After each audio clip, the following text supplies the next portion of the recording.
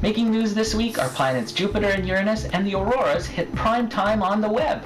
First up, planet Jupiter. It's the closest it's been to Earth since 1951 and won't return this close again until 2022. This makes it a beautiful target to see with telescope, binoculars, or just with the naked eye.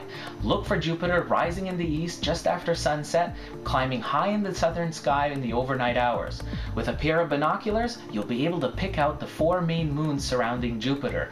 And with a small telescope, you'll be able to see the cloud band of Jupiter and the Great Red Spot, a giant hurricane 3 times the size of the Earth. Now joining Jupiter will be the elusive planet Uranus. Normally very hard to spot, it's going to be made easy because it's parked right next to Jupiter for the next few months. Look for Uranus just to the upper left of Jupiter. In a pair of binoculars, you should see both planets. Now remember, while Jupiter is 600 million kilometers away, Uranus sits at a whopping 2.8 billion kilometers away from Earth. Now for those armchair astronomers out there, there's an amazing new project launched by the Canadian Space Agency called Auroramax.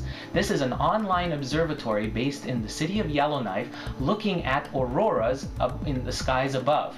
It's a camera that takes a picture every 10 seconds, produces a beautiful time-lapse video that you can check out each and every day. For more stargazing information, visit my website, thenightskyguy.com.